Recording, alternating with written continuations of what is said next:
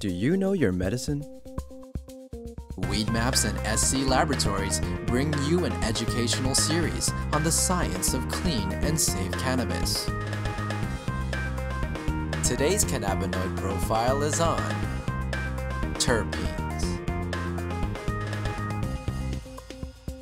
So terpenes are the main class of aromatic compounds that are found in cannabis. And an aromatic compound, first of all, way back when scientists were first classifying compounds, they used some rather ad hoc methods to do that, and aromatics got their name because they all have pleasant aroma. They're the kind of compounds that you would find in cinnamon, ginger, pine trees. It's these compounds that are responsible for the smell of marijuana smoke, for example. The cannabis plant produces several terpenoids that, give it, you have cannabis plants that smell like bubblegum, grape, lemon, spices. So cannabis is really an interesting plant in the fact that it can produce a wide range of terpenoids. The main terpenoids in cannabis are myrcene, limonene, caryophyllene, and pyrene. Additionally, they all will contain this kind of structure, this is the very most simple aromatic compound, which we call benzene, has the formula C6H6.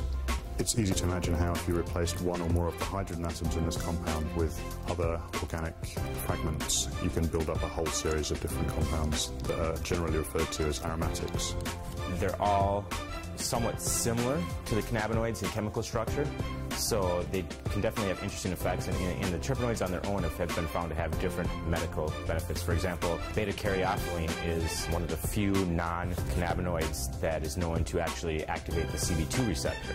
It's also known as an anti-inflammatory. Limonene has been shown to be somewhat antidepressant, and you have myrcene, which is the majority or the major constituent of the terpenoids profile in cannabis plants. So myrcene is shown to also have medical benefits to some extent. The terpenoids are very interesting, and they give cannabis its uniqueness. You have one plant that is a 16% THC plant, you have another plant that's a 16% THC plant, but yet they give you somewhat subtle differences in the effects they have on you. And a lot of that can be attributed to the terpenoids.